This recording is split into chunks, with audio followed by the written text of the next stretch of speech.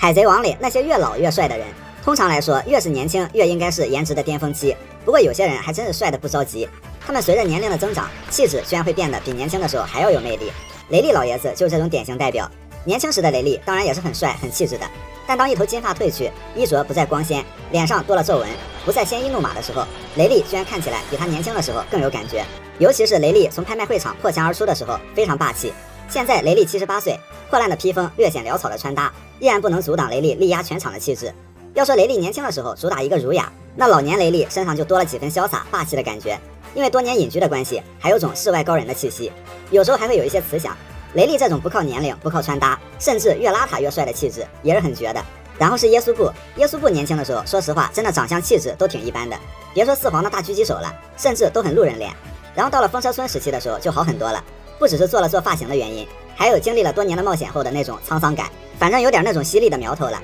然后顶上战争的耶稣布那可是真帅，现在耶稣布47岁，尤其是这一头脏辫儿，标志性的猩猩披风和挂弹药的大腰带，红发身边最可靠的狙击手的气质一览无余，特别飘逸。看样子乌索普应该随他老爹，也属于越老越帅的那种吧。红发年轻的时候属于小鲜肉级别，红发也是从小帅到大的那种。不过感觉红发脸太年轻的话，没有现在39岁好看。就比如风车村的时候，身上还有一点点少年感，可能也是那会儿红发看起来太温和的缘故，才被山贼王拍了酒瓶子，远没有后来的那种霸气沉稳的感觉。顶上战争、和之国以及剧场版的红发，那气质就是震慑全场了。看来有些人帅就是帅的一个沧桑感。马尔科也属于这种，小马哥10几岁的时候在白胡子船上当见习船员，那会儿总感觉马尔科面相特别可爱，长得有点搞笑，比现在更像个菠萝。马尔科现在都45岁了，看长相可能没感觉他45，不过马尔科老一下确实比他年轻的时候帅太多了，给白胡子挡技能的时候太惊艳了。要说谁的气质自带一种痞帅的感觉，那必须是马尔科。青雉年轻的时候各方面也很难称得上帅，青雉确实也不算长得很帅的那种，不过那种慵懒的气质加上会穿搭，给他上了大分。青雉当大将时期，某些时刻还挺有型的。当然，青雉最帅的时候还是现在49岁的他。换上更休闲的穿搭后，青雉那种浪子的气质还挺符合他现在迷茫的心态，也多了一种洒脱的感觉。鹰眼当年在罗格镇目睹罗杰处刑的时候才19岁，还是相当青涩的面孔，当然也是一眼帅哥的级别。不过鹰眼也属于年龄越大越有气质的类型。现在43岁的鹰眼不仅没有褪去那种天生的贵族感，还显得更沉稳，更加深不可测了。再加上那一套看起来锋利无比的络腮胡，这妥妥的一个有型帅大叔。尾田老师曾经在 SBS 里出过2套草帽团变老后的样子，一个是走偏的未来，要多丑有多丑，不过看草帽团现在的趋势，应该不至于混成那个样。还有一套就是正常版的，40岁的路飞非常像罗杰，而60岁的路飞简直就是卡普。索隆的40岁和60岁依然非常帅，神态气质非常像雷利。尾田这个对称狂魔可以的。娜美40岁的时候好像没有什么太大变化，皮肤依然白嫩，60岁的时候留了清爽的短发，但相比年龄依然很年轻。乌索普果然变老之后也还挺帅的，有点耶稣布那个感觉了。60岁的乌索普看起来还挺慈祥，而山治真的是符合越老越帅的标准。那个时候的山治头发留长了不少，更潇洒了。而且60岁的山治居然比40岁的时候还帅，留了一个致敬泽普老板的胡子辫。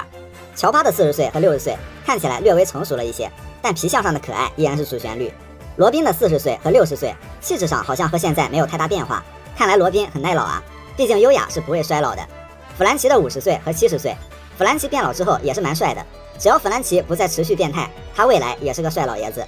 布鲁克的20年后和40年后，以及走偏的未来全都一个样。尾田的原话就是骷髅乘以4，看来布鲁克在某种程度上来说算是永葆青春了。当时慎平还没来，所以没给到，不过慎平现在都已经46岁了，慎平再老一些应该也依旧威严霸气。海贼王里老帅哥越多，也就越不难发现尾田的那个恶趣味。女性角色大多是越老越丑，而男性角色很多是越老越帅。还有就是尾田老师一直说自己画的是少年漫，结果这些上了年纪的帅大叔可真没少抢了风头，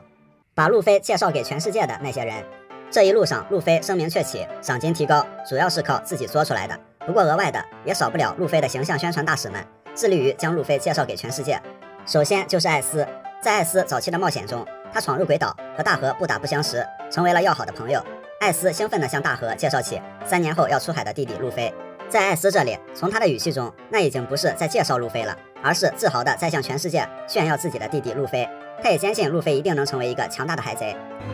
強大な存在になる。君の話、何回弟が出てくるんだ？何回でも聞けいいだろうが。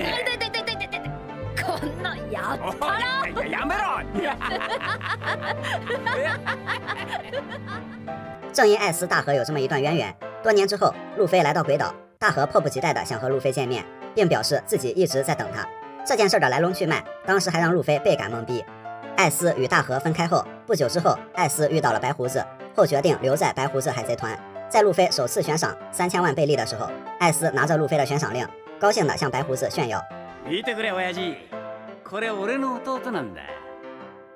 不过乌索普大神这个脑袋是真抢戏，仔细一看，艾斯只到了乌索普脑袋上。不过话说回来，艾斯当然知道当时的路飞在老爹那里也就是个排不上号的小海贼，但艾斯依然无比自豪。艾斯有多宠路飞，那真是溢于言表了。只是现在的路飞已经名扬天下，而当初那个3句话离不开我弟弟的大哥已然不在了。巴托洛米奥作为路飞的小迷弟，巴托宣传路飞的方式就无比喜感了。他们的前进路飞前辈号整合了草帽团的一些标志性元素。巴托俱乐部的2号人物是个传教士，他们要传播的教派就叫路飞前辈教。德雷斯罗萨之后，巴托一伙人来到了4皇红发地盘上的一座城镇。征服城镇后，一整个海贼团就干起了推销，只为了让大家人手一个路飞形象的胸章，然后在这里还把红发的海贼旗给烧了。这算是帮红发连海贼旗也给堵在新时代上了，并举起了草帽海贼团的标志。这一波操作真是让巴托给干绝了。不知道红发来视察后，看到自己地盘上的海贼旗被烧了，这里的人都佩戴着路飞的徽章后会是什么反应？科比作为路飞的另一个小迷弟，因为立场原因，他不能像巴托那样大张旗鼓，但也是私下里疯狂向队友安利路飞。比如海军卧底德雷克，在凯多阵营里面露出马脚走投无路的时候，突然想起科比小弟跟自己灌输的信仰，有困难找路飞。打进来的路飞和冲出来的德雷克刚打了一个照面，德雷克就请求加入，请求入坑。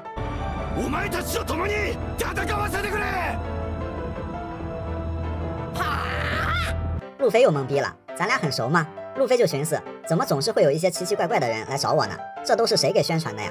红发香克斯，雷利能成为路飞的师傅，很大一方面也因为红发的安利吧。大概10年前，红发和雷利见了一面，雷利发现那时红发的左臂和罗杰给他的草帽都没了。红发也直言，他在东海遇到了一个小鬼，他说了和船长罗杰一样的话，在他身上看到了罗杰的影子。正因如此，雷利有了期待。多年之后，雷利跟路飞说，我在这儿等你很久了。红发也把断臂这事儿跟白胡子说了后，白胡子见到路飞时，也对艾斯的这个弟弟能让红发赌上1臂的小鬼充满了好奇。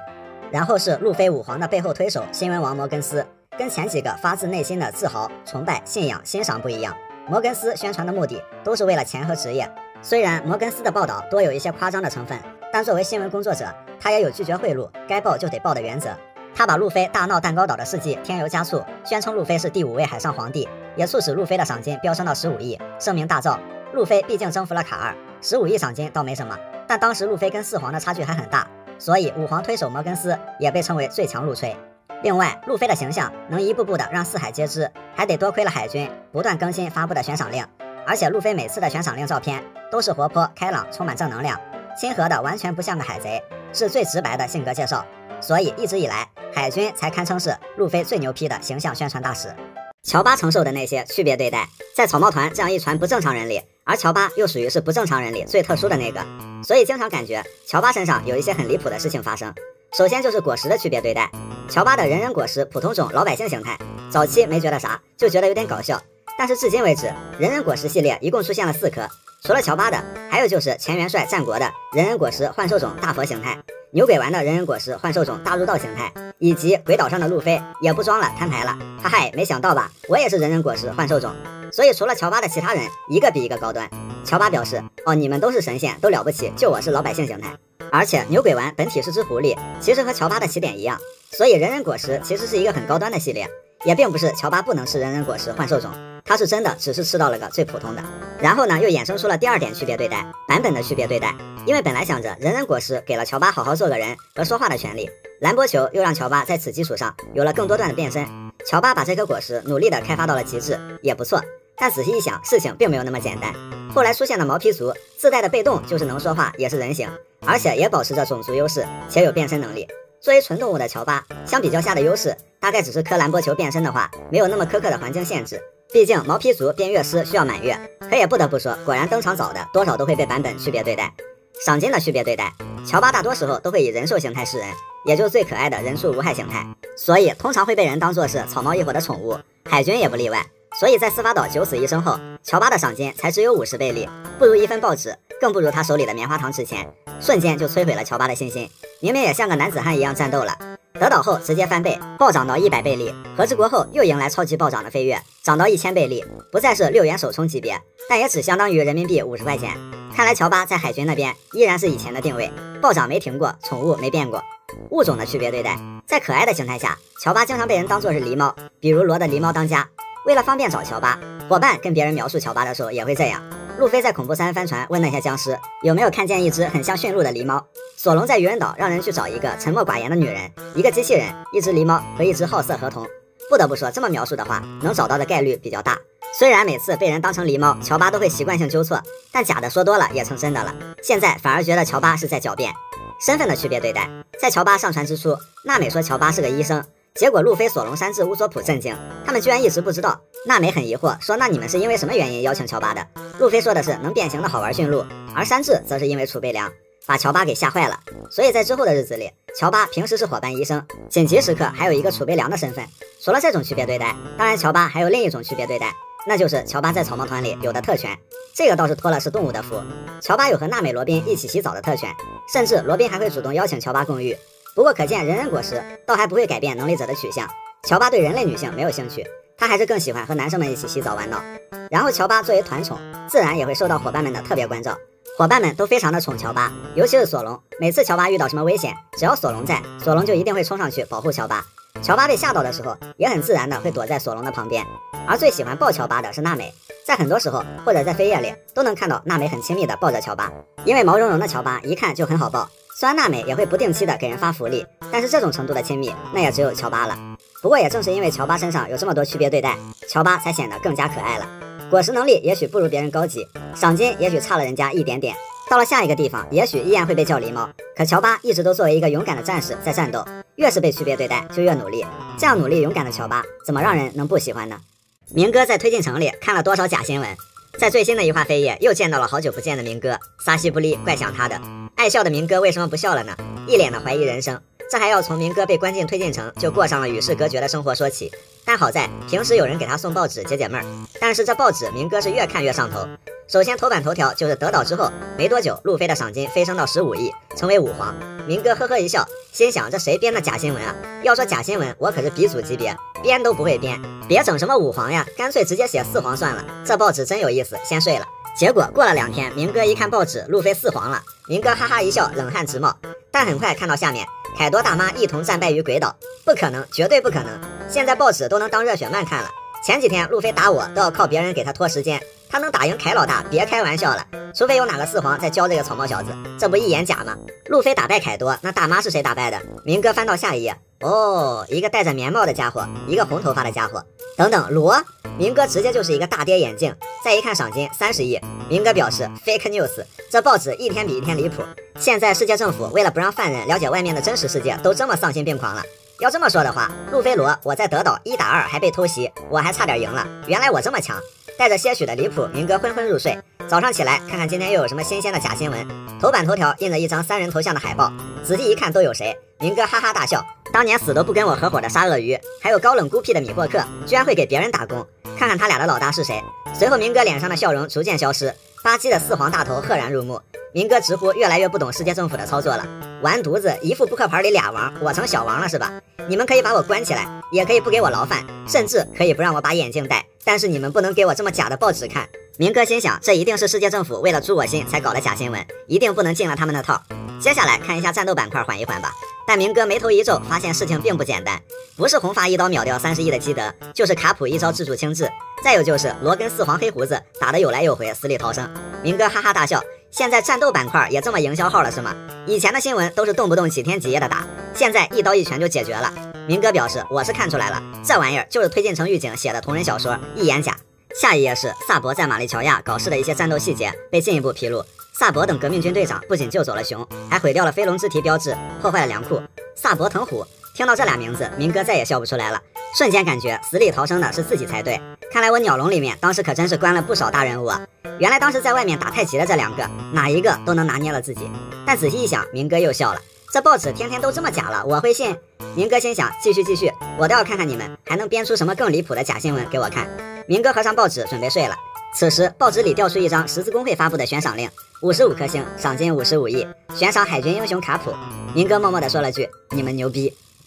草帽团成员一路上最受哪些人的喜爱？草帽团在冒险的途中遇到过很多人、很多种族，往往会和他们结下深厚友谊。不过这些沿途的朋友们，自然也有他们最喜欢或最崇拜的那位草帽团成员——乌索普和巨人族、小人族。在乌索普的冒险中，永远少不了巨人元素。从最开始在小花园拜师部落基，并梦想去埃尔巴夫一趟，到后来在司法岛结识了2个巨人族守卫，一聊家常才知道没外人，东里和布洛基是他俩的老大哥，2个巨人守卫为乌索普马首是瞻。在德岛又让海尔丁崇拜至极，顺便挖了未来4皇巴基的墙角，包括整个巨兵海贼团。埃尔巴夫必然是要去的，那里无疑就是乌索普的主场啊，毕竟乌索普在埃尔巴夫可是名副其实的关系户。然后小人族也是从头到尾亲眼见证了乌索普的封神之战，从此他们将乌索普视为救世主最崇高的神，以至于他们的旗舰也命名为乌索兰杜号。原来乌索普的8000部下是8000个巨人族和小人族，当初这个牛逼吹的，现在看来是真的牛逼。娜美和男人，娜美这一路上追求她的男人就没断过，从号称自己上船是为了娜美的山治，到恐怖3人帆船被阿布萨罗姆疯狂求婚，再到对娜美的产奶带又爱又恨的警卫们，从随身带着皱皱巴巴布满污渍的娜美悬赏令的花痴海军，到痴心妄想想让娜美来陪酒的永志，再到长大之后依然求抱抱却被一拳揍飞的可恶桃之助，等等等等吧。更是有狂热的少年自发成立娜美粉丝团，做了一个1比1比例的娜美手办，说娜美小气，恰恰相反，娜美太大方了，有福利她是真的给。路飞和女人，虽然路飞对儿女情长一向没有什么表示，但每次还真让路飞给弄拙成巧了还。路飞身边有一堆公主就不说了，莫名其妙的金蛋和橡胶体质让女儿岛的人对路飞充满了好奇，路飞保护朋友的特质让女帝对其有了好感，再加上霸王色爆发，性格直率的路飞对着女帝一顿卷，路飞只是单纯的想骂女帝而已。不过女帝感觉自己好像被这个男人给隔空壁咚了一样，再不服从就不礼貌了，从此女儿岛就是路飞的地盘了。这里的女人也不再遮遮掩掩，想要抓住路飞一顿把玩，甚至还被当成了收费才能体验的高贵宠物。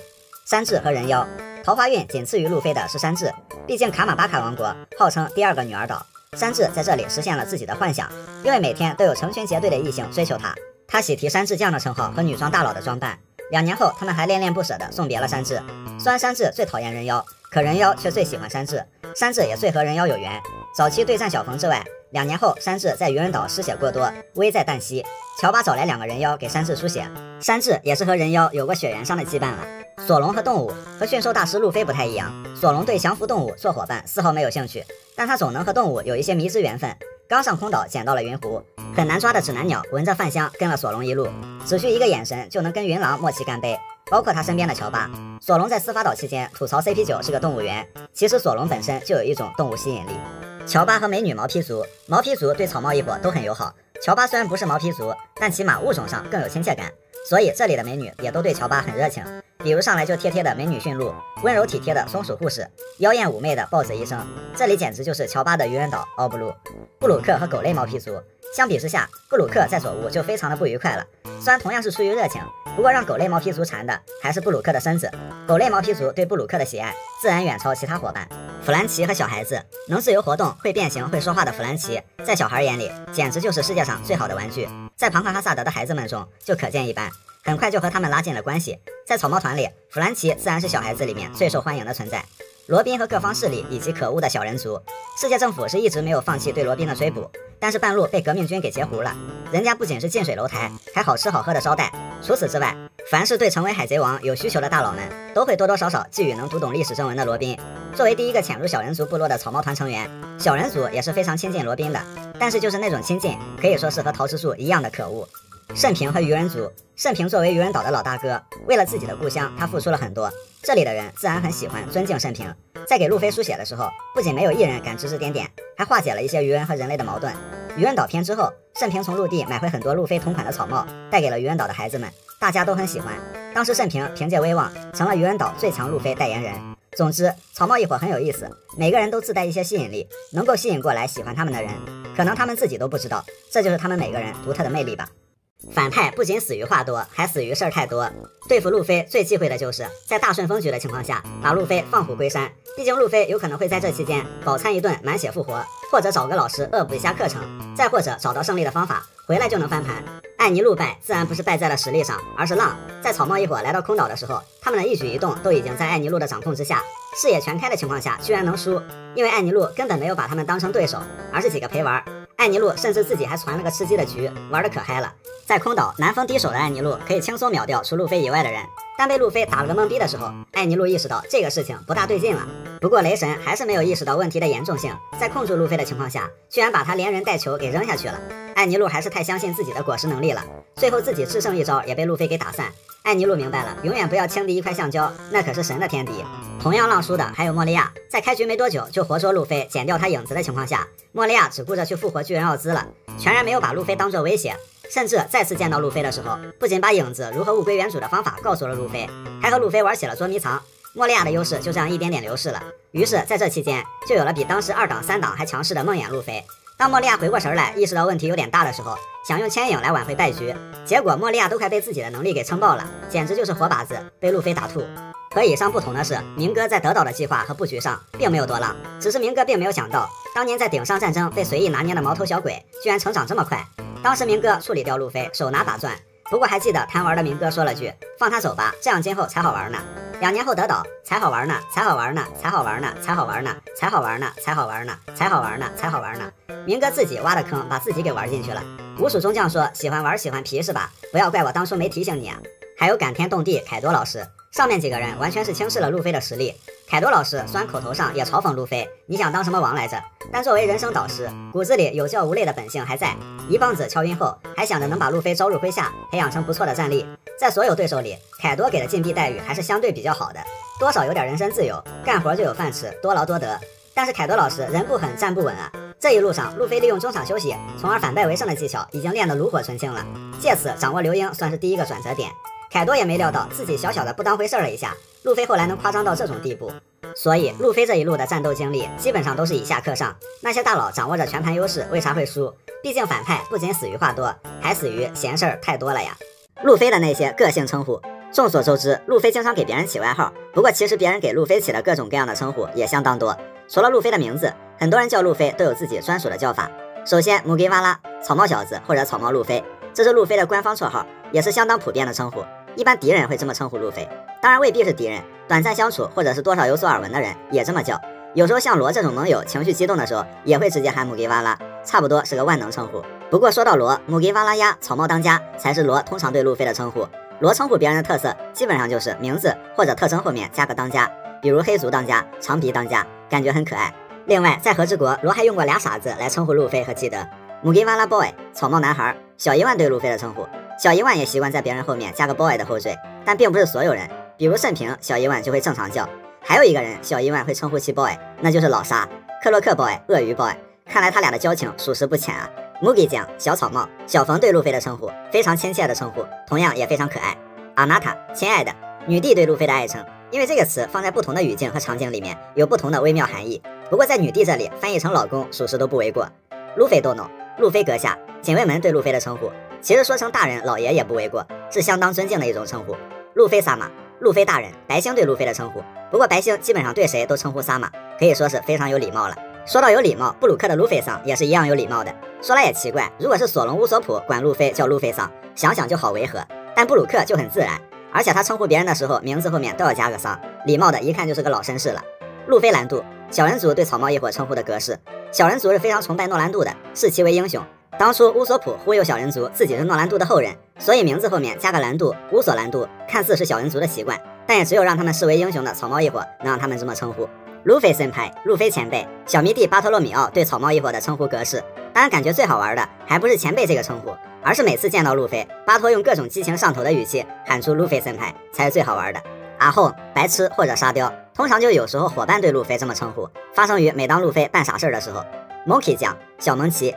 下棋对路飞的称呼和小冯的格式差不多，但一个是草帽，一个是萌奇，然后都带一个什么什么酱的亲切称呼。阿尼给哥哥，小玉对路飞的称呼，上一个让小玉这么称呼的那就是艾斯了，因为这种特别的缘分，路飞替艾斯担当起了这个称呼。路飞太郎由起名果实索隆现场创作给路飞起的名字，不得不说这个称呼很符合路飞。太郎意为家中老大，也契合路飞要成为海贼太郎的意志。起名果实无敌。Lucy 露西，这个是在德岛路飞用的名字，后来德岛人就都跟着这么叫了。至于说为什么是个女名，应该是当时路飞的路都写出来了，然后被弗兰奇及时打断的原因。然后是龙的儿子或者卡普的孙子，这种对路飞的称呼一般是带有敌意的。赤犬在顶上战争就没少喊路飞是龙的儿子，而青椒还有泽法老一辈的人更多的是称呼卡普的孙子。臭小鬼卡普和白胡子这么称呼过路飞，毕竟在旧时代眼里，很多人都是小鬼级别。蠢猴子基德对路飞的称呼，路飞管基德叫刺头男，两人就互起外号。不过猴子的称呼也不新鲜，毕竟本来就是 Monkey D 路飞。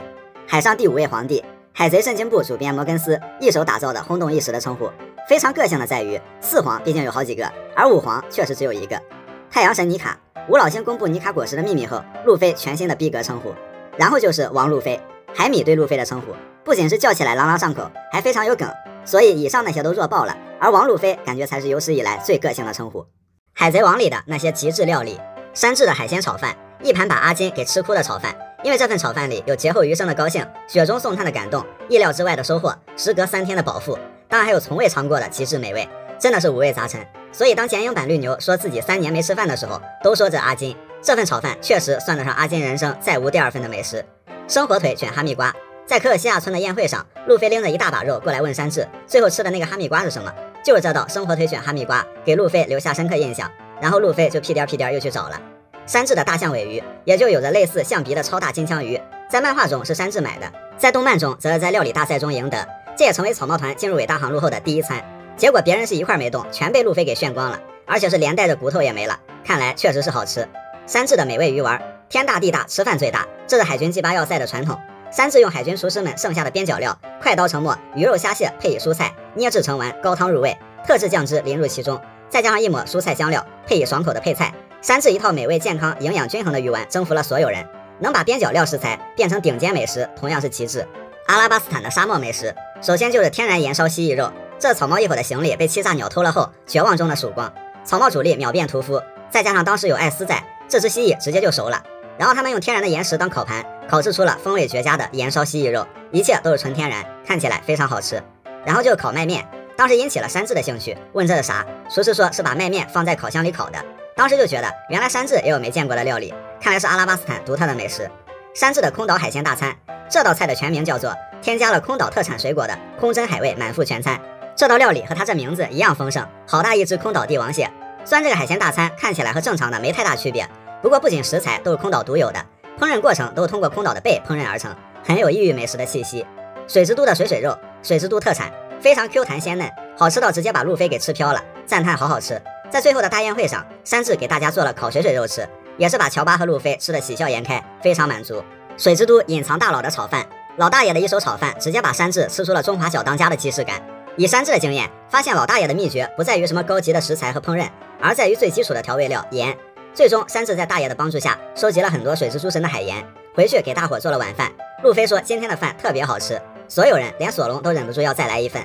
小巴的美味章鱼烧，海贼王里很多大佬都喜欢吃章鱼小丸子，要说章鱼烧一绝的当属小巴。在小巴的飞跃故事里，小巴获得了一种美味酱料，本来想做出美味章鱼烧给新上鱼求婚的，但阴差阳错开启了章鱼烧店。章鱼做章鱼烧放在整个海贼王里也是相当炸裂的，不过确实是世界第1棒章鱼烧，草帽一伙吃的根本停不下来，看得出来他们吃的很满足。山治的猪肉荷尔蒙汤，冰火岛最后这山治经过2年修炼，习得99活力菜单后第一次大显身手，虽然当然条件有限，但山治依然搭配做了丰盛的大餐，很绅士的倒上酒。对于刚经历过大战的人，吃上这样一顿既美味又能补充活力的料理，真是无比幸福。德雷斯罗萨美食，德岛有着非常浓厚的美食文化，草帽一伙刚进德岛就被飘来的香气所吸引，然后就开始一顿炫，其中有德岛海鲜烩饭，炒制金黄色的米饭，加上鲜红的龙虾，周围散布着贝类、青菜、柠檬，色香味俱全。玫瑰乌贼沫意面，就是路飞吃的黑乎乎的那种面。妖精南瓜冷汤，一道把食物和当地传说结合的一道料理。德岛传说中的妖精可以种出世界上许许多多的食物，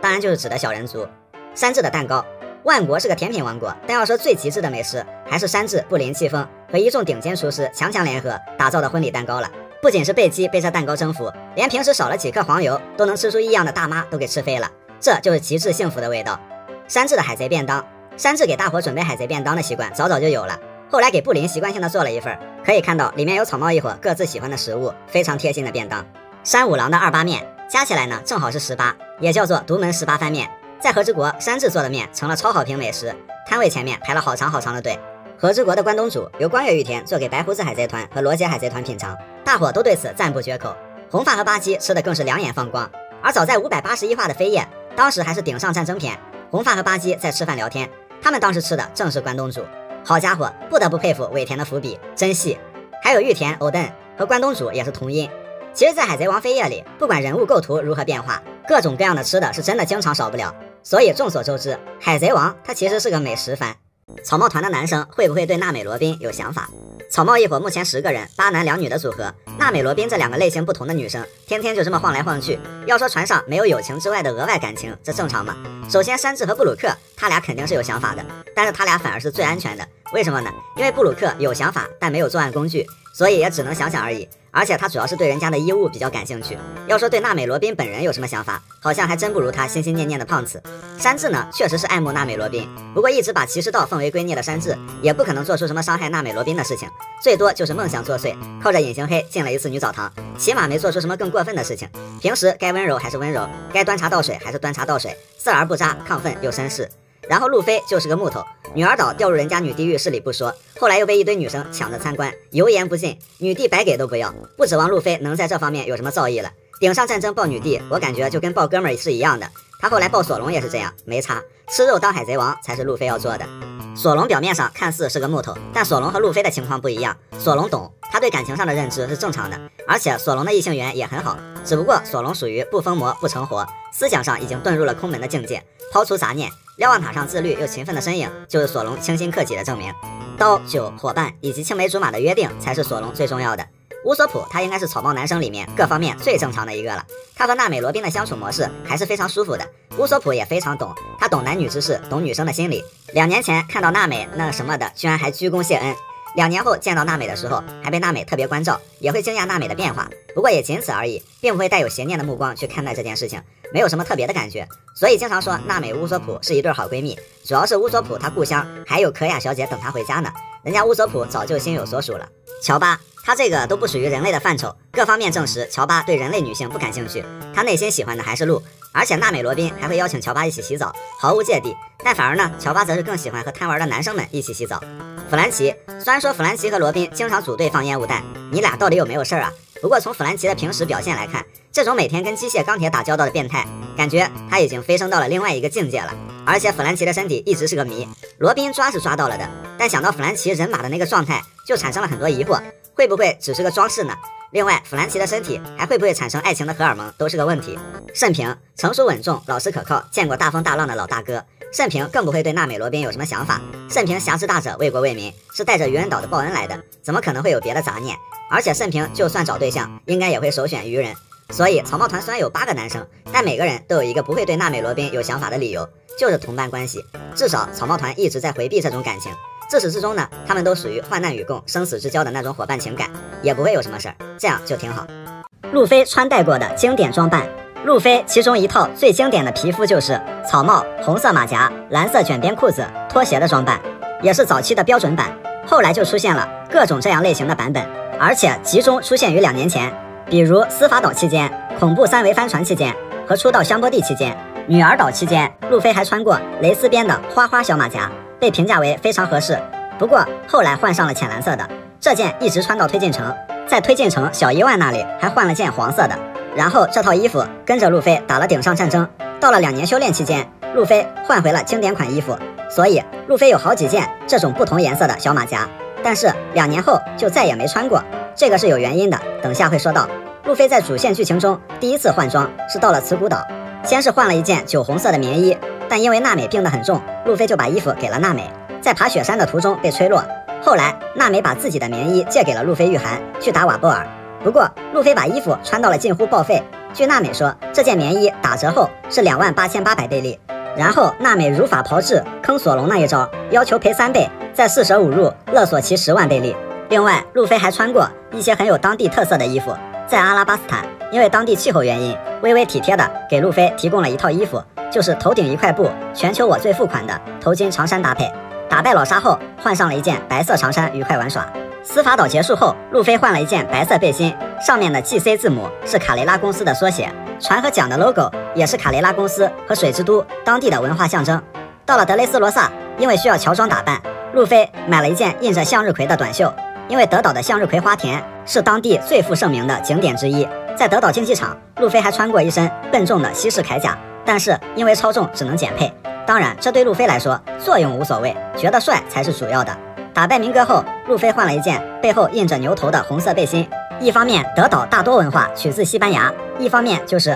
路飞在纪念那头跟自己一起作战过的牛。到了万国，路飞先登陆了布林所在的巧克力镇，换上了不仅是当地，而且还有一些民族底蕴的服饰。然后就是和之国的和服和武士套装，以及登陆鬼岛时的可爱多文化套装。2年后，路飞换装频繁了，但有一套衣服最重要，就是2年归来时那一身。对路飞来说，身上有些大的披风就是女帝的那一件，但后来被路飞给丢在了香波地。身上的红色喇叭袖上衣，衣摆各方面的像是女款，没错，就是女帝那件红睡衣改的。还有腰上的黄飘带也是女帝的。这件喇叭袖的红上衣一直跟随路飞贯穿渔人岛篇、庞克哈萨德。因为冰火岛气候原因，路飞中途在外面套过2次棉衣。佐屋、和之国一直到现在也是标准搭配。女帝的这件衣服可能会短暂被换，但从没有缺席过，替代了路飞最爱的5颜6色的小马甲，成了路飞卷边短裤的最稳定的搭配。当然，还有一反常态的海军经典制服，但都属于动画原创。还有爆炸头假发，外加拳击套装，这个也是让人印象挺深刻的。除此之外，路飞也有非常炫酷帅气的装扮。比如《强者世界》里的团队版西装暴徒黑手党，红衬衫打底，黑西服，黑风衣，相当有范儿了。还有蛋糕岛约见贝基，再到和卡尔 PK 的时候，身上的黑衬衫打底，红西服。剧场版 Z 里，路飞穿黑色夹克释放霸王色的时候，后来全队换上了红色系战袍，多少有当上海贼王那味儿了。以及黄金城里的花衬衫，白色礼服。但要说路飞最牛批的皮肤，就是那款纯粹指路皮肤的皮肤。那身印有船长字样的短袖得往边上靠，还得是那身淡黄的长裙。感觉娜美买的这身衣服穿在路飞或者山治身上一点都不违和。如果海贼王里的出海难度有等级，简单卡文迪许。身为王子的卡文迪许因为长得太帅，全国上下女孩都不愿意结婚，被判以太受欢迎罪而流放海外。当然也有可能是第二人格的原因，但先不管这个，描述里是这么说的：只给了他74名部下以及区5亿贝利，卡文迪许的人生就此跌入了谷底。可以，区5亿贝利，卡文迪许的开局号海贼王里再难找出第二个。草帽团起码一开始以为是草根，后来才知道是富二代。而对于别人来说，卡文迪许这直接就算是出道即巅峰，这哪是出海，这分明是度假来了。普通艾斯这个等级应该是大多海贼处于的开局难度，就开局没什么好装备，但也不至于啥也没有，就有一艘勉强能抵御小风小浪的小船出海。类似的还有罗杰雷利，当然罗杰雷利的船在普通这个等级里算很好的了，要比艾斯的风帆小船好很多。困难路飞，要说艾斯的小船起码还有个帆，路飞出海的小船连个风帆都没有，只有个桶，动力全靠使劲划。最搞的是路飞开局只说了想要伙伴和海贼旗，居然没想着先要个像样的船，难不成他真的想划着这条船去伟大航路？当然那个桶最终也拯救了一个传奇。出海没多久，路飞就遭遇了一个巨大的漩涡，靠这个神奇的桶活了下来，然后认识了科比，因为达成了高难度出海成就，系统开局送了个索隆。凶残光月玉田，别人出海不管怎么说起码得有条船吧，玉田出海全靠命硬，怀揣着白胡子的船我赖定了的信念，接受了白胡子提出的3天考验，玉田死死拉住锁链，途中什么漩涡、礁石、狂风激流都是小意思，主要是还要和海里的怪物缠斗，并且要忍受3天的饥饿，光是这一点就算放路飞身上也玩完了。3天下来，玉田整个人都泡芙囊了。最后玉田去救未来的老婆了，在最后时刻放弃了考验，但收获了白胡子最终的赏识，成功出海。地狱巴托洛米奥，要说出海没船，那也可以蹭，可以抢，可以造，但巴托出海船上不带航海士，全靠打电话咨询乡下的奶奶，这属实牛逼，也难怪以前都说巴托奶奶是罗杰的航海士了。而且最搞的是，副船长不是战斗员，不是航海士，是个传教士，这一船人还晕船，一晕船就得吃口香糖。就这么一帮看似都开不到下一个岛就得沉船的海贼团，靠着偶像信念硬是闯到新世界，见到了自己的偶像，堪称是最牛逼的出海经历。bug 索隆，说索隆是个独立之外的 bug， 是因为早在遇到路飞之前，以找到鹰眼单挑为目的出海，然后就再也没回去过村子。最搞笑的是，后来一看，索隆他这晃晃悠悠，名气没少涨，却也没离村子多远，合着是在自家门口迷路了这么长时间，有可能过了下一个路口就能回村了。然而不知道索隆是挤过家门而不入了。不管是卡文迪许的人生低谷式出海，还是晕船巴托靠奶奶征服伟大航路，总之海贼王里牛逼的出海操作是真不少。海贼王中的贝利和物价，在新世界很多海贼的赏金动辄上亿几亿贝利，再往上10几亿几十亿贝利。不过海贼世界里日常生活的物价并不算高，属于正常范畴。除了空岛的伊克也叫艾古斯币，和之国以金银等硬通货的铸币外，大部分地方的通用货币就是贝利了。贝利的面额分为10000、5000、1000面值的纸币和500、100、50、10、5、1面值的硬币。从太古玉集等纸币上人物名字来看，贝利其实就是日元，所以悬赏55亿多的海贼王罗杰换算下来也只有区3亿元人民币。那接下来就看一看海贼世界里的物价水平。如果你有50贝利，约合3块钱，可以在瓦波尔落魄的时候在他那儿买一个玩具。如果你有100贝利，约合6块钱，可以买到一份报纸。娜美当时嫌弃报纸涨价了，不过送报欧在大海上卖报也不容易，运输成本很高，可以接受。而且报纸里通常会夹带及时更新的悬赏令，相当于买海报送杂志了。在南海的一个集市里，一根茄子也是100贝利。说到这个，难免想起悬赏100贝利的可怜乔巴，他的悬赏价值就等同于一份报纸或者一根茄子。在很多海贼游戏中都是默契的，首充6块送乔巴，100贝利等于6块等于乔巴，这似乎有意无意的已经成了一种共识。乔巴真的栓 Q 了。另外，100贝利还可以让哈雷达在干旱地区降1次雨，只是他一开始开价是1亿贝利，约合520万元。因为那个地方很贫穷，所以善良的大爷给他们打了个折扣，6块。再往上，山治采购食材的时候，一颗新鲜的卷心菜是150贝利，约合8块钱。如果有500贝利，约合26块钱。斯摩格赔给小女孩一枚500贝利的硬币，让她去买一个5层的豪华冰淇淋。小巴的自助美味章鱼烧，每人500贝利，可以吃到撑的走不动道。在香波地租一台泡泡脚踏车，一天500贝利，可以说很划算了，主要是很好玩。但是如果要买一台，是1万贝利，约合520元。当时受老板引诱，路飞吵着要买，被小巴劝阻。泡泡车不同于威霸，出了香波地的气候范围就没用了。在路飞名人联动的餐厅里，500贝利可以吃一份咖喱饭，其他的还有从1块到30块不等的食物。还有1贝利等于1万空岛1克，当时甘福尔一声救命哨子是500万1克，也就是500贝利，约合26块钱。甘福尔玩一次命收你26块钱，对蓝海人的购买力来说，这纯属助人为乐。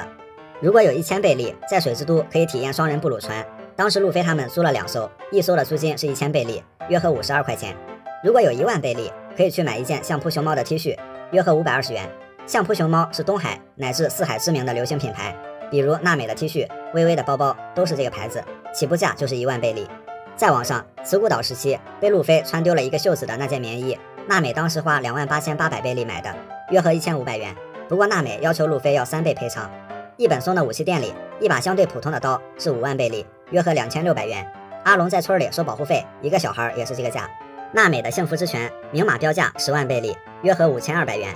阿龙在村里收保护费，一个大人也是10万贝利。妖刀3代鬼彻真实价格100万贝利，约合5.2万元。像河道一文字等的大快刀21弓，至少1000万贝利起步，约合52万元。听起来好像不是想象的那么价值连城，毕竟刀这东西还是得靠合适的主人把它的价值发挥出来，这个就不是金钱能衡量的了。然后是人口贩卖价格表，从人类到鱼人，从50万贝利，约合2.6万元，到100万贝利，约合5.2万元不等。而男性巨人族高达5000万贝利，约合260万元；女性人鱼族高达7000万贝利，约合365万元。凯米更是被天龙人拍出5亿贝利，2600万元的高价。当时路飞天天捅娄子，才达成了3亿贝利的赏金，到头来还不如人家摸了条鱼金贵。可见这帮人不会发不出悬赏金，因为他们是真的有钱。如果有1亿贝利，那可以买一个恶魔果实盲盒，这是大多恶魔果实的价格，约合520万元。因为如果没有看过恶魔果实图鉴，这真的就等于是开盲盒一样。从空岛下来，路飞他们换了3亿贝利，约合1500多万元，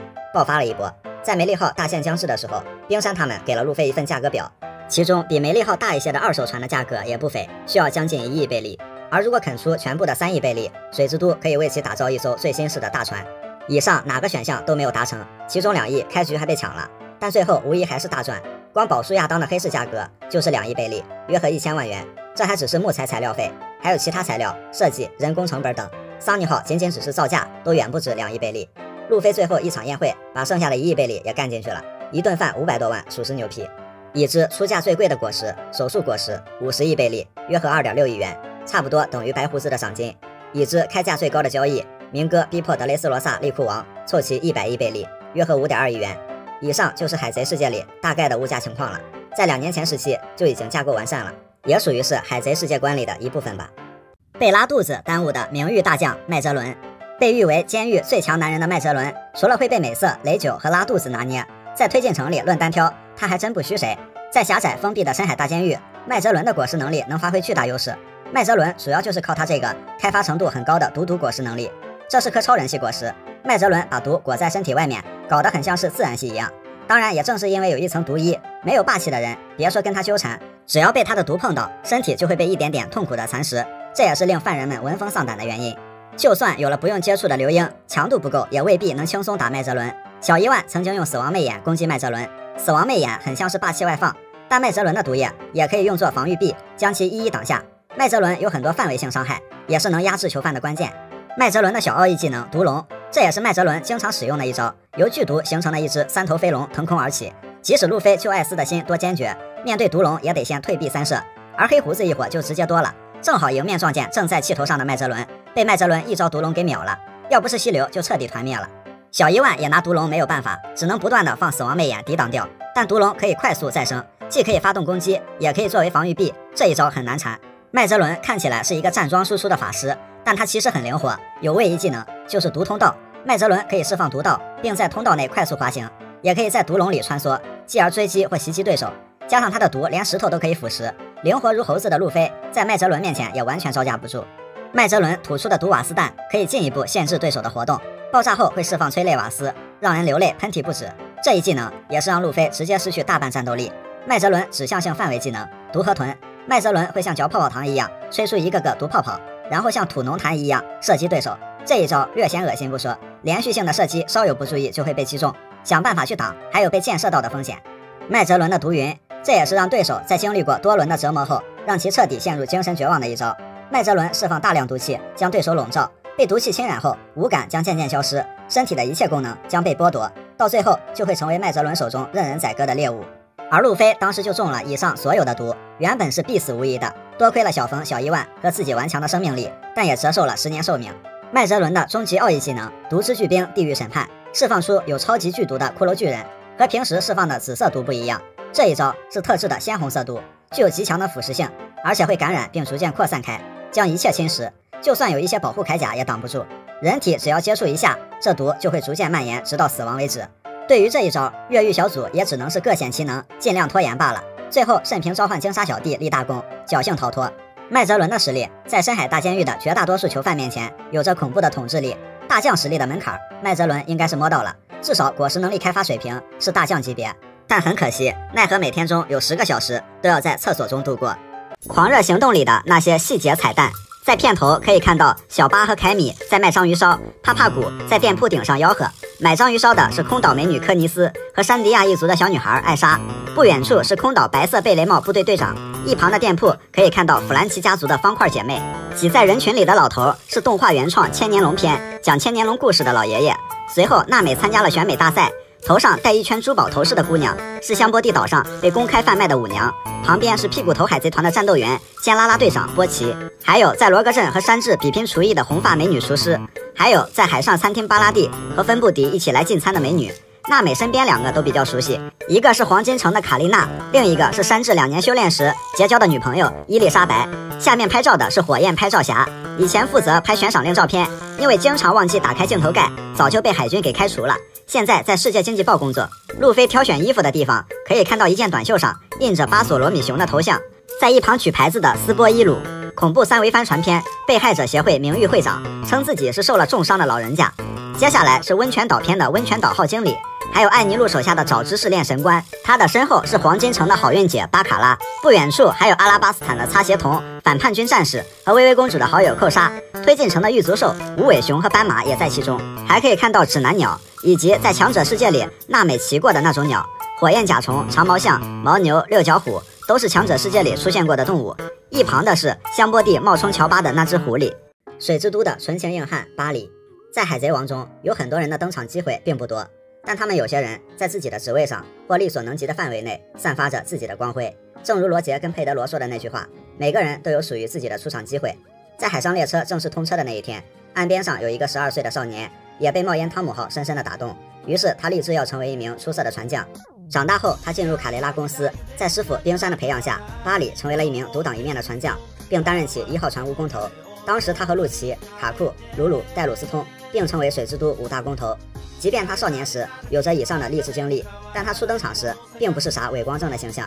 巴里酷爱赌博，在草帽一伙的钱被弗兰奇家族抢走时，他正在被人家追债。情急之下抢走了弗兰奇家族的布鲁。在得知身前2个箱子里全是钱后，巴里一度想要占为己有，结果被陆琪给逮了回来。物归原主后，还想着跟路飞索要1成的辛苦费。巴里平时叼着雪茄，大大咧咧的气质有些像斯摩格，但他有些性格上倒是和斯摩格截然不同。他十分保守，对女士穿着暴露这一点反应极大。巴里红着脸吐槽最多的就是卡利法和娜美，结果被方块姐妹调侃为害羞男。巴里之前因为怀疑路飞是击伤冰山社长的背后真凶，和路飞有过一些矛盾，但当真凶出现时，当时正巧一时冲动，想找到罗宾的路飞一头攮了进来。巴里明白了事情的原委，此时路飞和巴里也冰释前嫌。巴里虽然欠了一屁股债，也没有多么惊为天人的实力，但他死也要保护冰山社长的信念，路飞能感同身受，也激发了路飞的斗志。两人为了各自的目的嗷嗷一顿喊，努力想挣脱枷锁。之后，当巴里看到真凶就是和自己朝夕相处5年的伙伴时，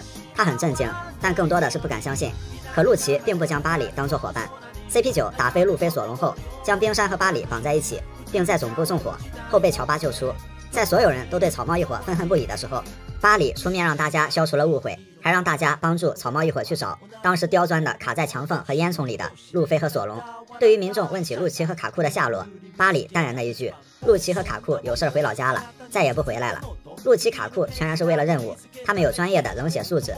但在巴里心中，那5年的感情却是真实存在过的。既然事情已经发生，他也不忍摧毁大家心中的念想。不过陆琪他们后来在飞页里确实回了一趟故乡老家，巴里那话还真没毛病。那一次的水之诸神海啸来得异常迅猛，即使路飞索隆及时被找到并各自挣脱出来，但依然跑不过海啸的追击。此时巴里的超绳术起到了关键作用，他冒险跑到了断桥上，及时将草帽一伙牢牢拴住，将他们从海啸中拽了出来。而巴里并不是一个徒有蛮力的工头，也有足够的理智。他当时极力阻止草帽一伙就这么冲动地前往司法岛，是就这样一个驮着一个游过去，还是划着小船被海浪吞噬，这无异于去白白送死。可可罗婆婆也出面安抚路飞等人的情绪，并提供了火箭人。巴里和另外2个工头藏在了货箱里一同前往。途中，巴里依靠曾经在这儿修轨道的经验，画出了司法岛地图，并制作了作战计划。当然，路飞从来不是按照计划办事的人。在司法岛作为掩护部队，巴里的绳子起到了很大作用，率领大家击败了2个巨人族守卫，并击垮了一道道防线和大门。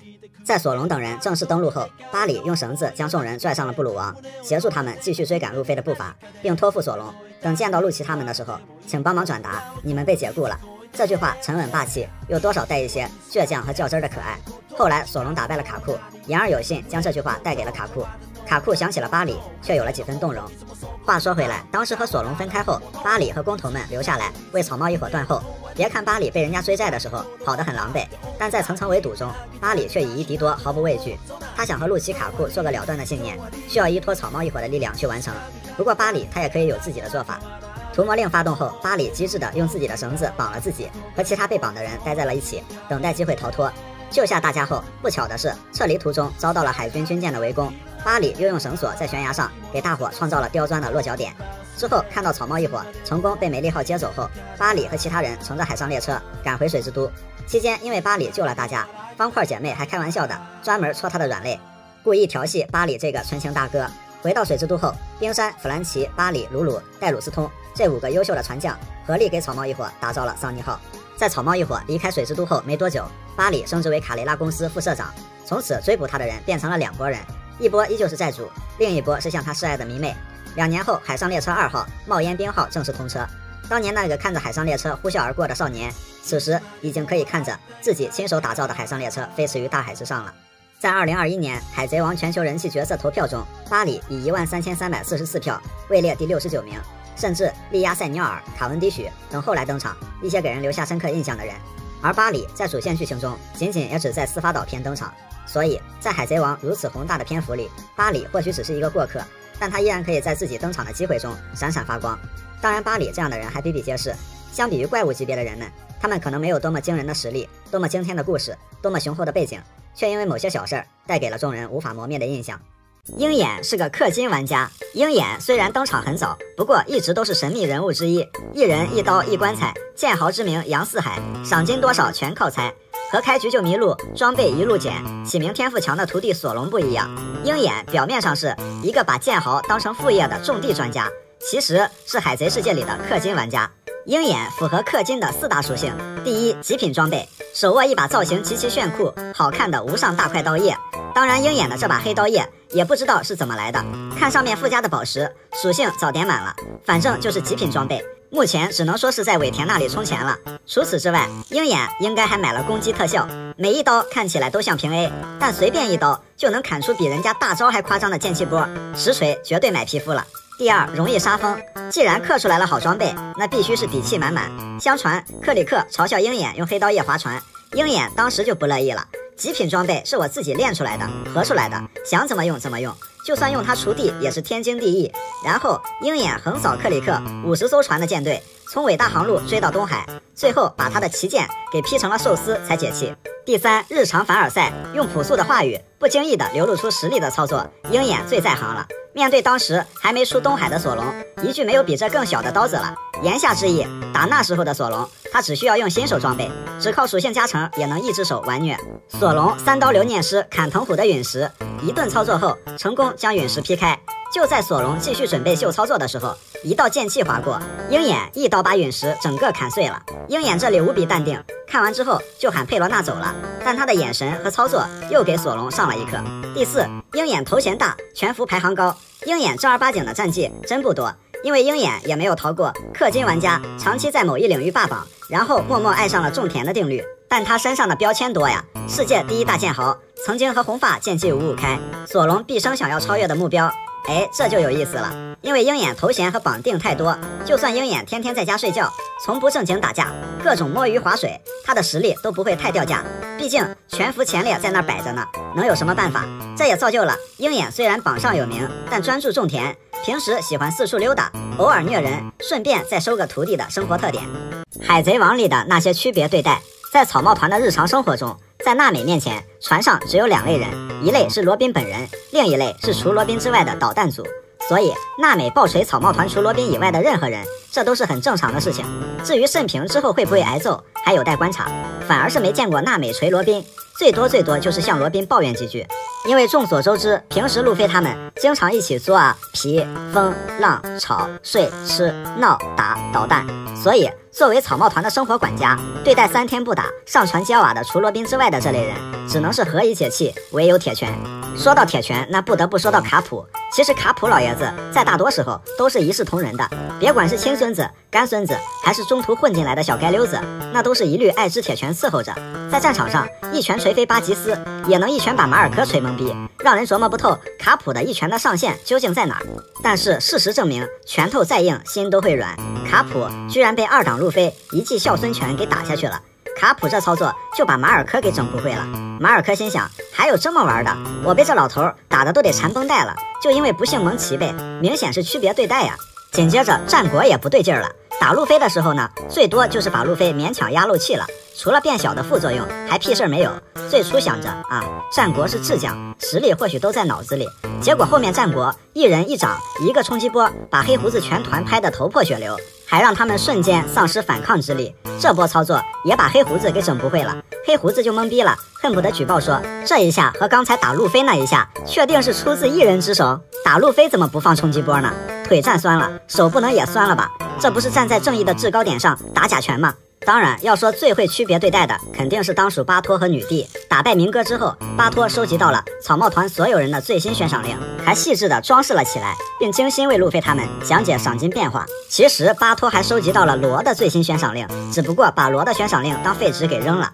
而且面对罗和索隆的时候，虽然他2人说的是同一件事儿，但巴托只听索隆的。看来巴托属实是真正合格的小迷弟，把区别对待发挥到了极致。女帝也不相上下，在他眼里，全世界只有2类人，一类是路飞本人，一类就是其他人，爱谁谁。路飞饿了，女帝当牛做马，亲力亲为也要喂饱路飞。慎平呢，悄悄吃一个梨，结果被女帝厉声训斥，吃的太多了，吓得慎平还差点被一只梨给噎死。在巴托和女帝这2人面前，路飞也有区别于众人的满级美颜滤镜。花剑、玉田和鹰眼。由于红发断臂后，鹰眼不再跟红发切磋，每次登场也不会展示真正实力，又挂着世界第一大剑豪的头衔，鹰眼的实力反而越来越遭受质疑。身为世界第一，那就免不了要对比。一方面是对比2刀流剑豪光月玉田的原因，主要是顶上战争鹰眼和比斯塔的短暂对决。首先，花剑比斯塔的实力也很强，30年前就用着2把西洋刀，跟随白胡子南征北战，能和鹰眼多个回合交手不落下风的实力还是有的。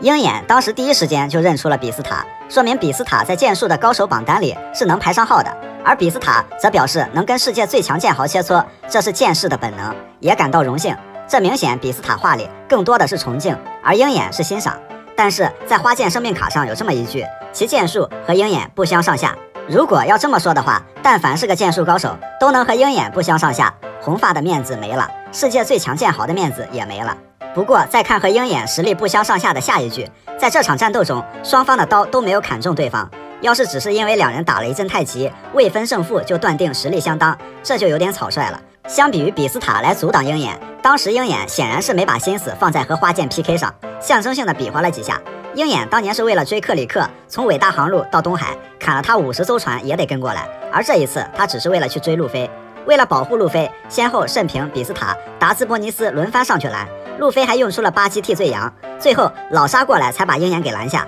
后来红发来了，鹰眼算是给个面子就撤了。除了慎平被秒那一段是加戏，但也没人真正能控制住鹰眼。全场从头打到尾，黄猿的衣服微脏，鹰眼的衣服也只是微脏。要说玉田和鹰眼的实力，出海前的玉田跟白胡子干了一架，后来被罗杰一招神臂击飞，只能说玉田那时候的实力并没有想象中的那么强。虽然特效很唬人，但和罗杰、白胡子这样的强者还是有不小的差距。回到和之国后，才是他一生的巅峰时期，但那个时候的实力和武器依旧没有达到他的上限。如果玉田还活着，但是也没有如果。对比鹰眼现在的实力和刚出海时的玉田，显然鹰眼会强很多。设定上的东西，这么多年以来，鹰眼是唯一一个剑术方面有第一头衔的人，鹰眼的实力也是公认的。那孤傲的性格，老凡尔赛了，随身挂着小刀虐菜，不遇到真正与之匹敌的对手，他也不会展露真正的实力。明哥在推进城里看了多少假新闻，在最新的一话扉页又见到了好久不见的明哥，撒西不利，怪想他的。爱笑的明哥为什么不笑了呢？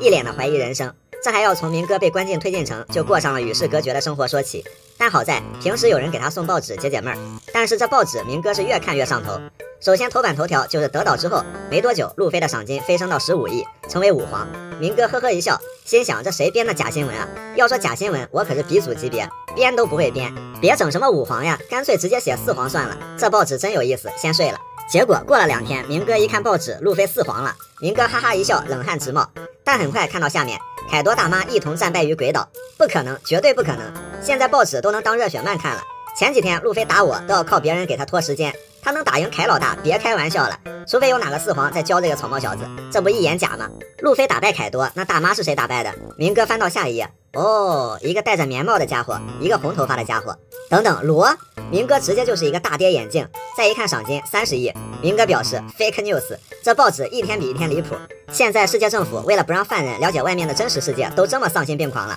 要这么说的话，路飞罗，我在德岛1打2还被偷袭，我还差点赢了。原来我这么强。带着些许的离谱，明哥昏昏入睡。早上起来看看今天又有什么新鲜的假新闻。头版头条印了一张3人头像的海报，仔细一看都有谁？明哥哈哈大笑，当年死都不跟我合伙的沙鳄鱼，还有高冷孤僻的米霍克，居然会给别人打工。看看他俩的老大是谁？随后明哥脸上的笑容逐渐消失，巴基的4皇大头赫然入目。明哥直呼越来越不懂世界政府的操作了，完犊子，一副扑克牌里俩王，我成小王了是吧？你们可以把我关起来，也可以不给我牢饭，甚至可以不让我把眼镜戴，但是你们不能给我这么假的报纸看。明哥心想，这一定是世界政府为了诛我心才搞的假新闻，一定不能进了他们的套。接下来看一下战斗板块，缓一缓吧。但明哥眉头一皱，发现事情并不简单，不是红发一刀秒掉30亿的基德，就是卡普一招制住轻质，再有就是罗跟4皇黑胡子打得有来有回，死里逃生。明哥哈哈大笑，现在战斗板块也这么营销号了是吗？以前的新闻都是动不动几天几夜的打，现在一刀一拳就解决了。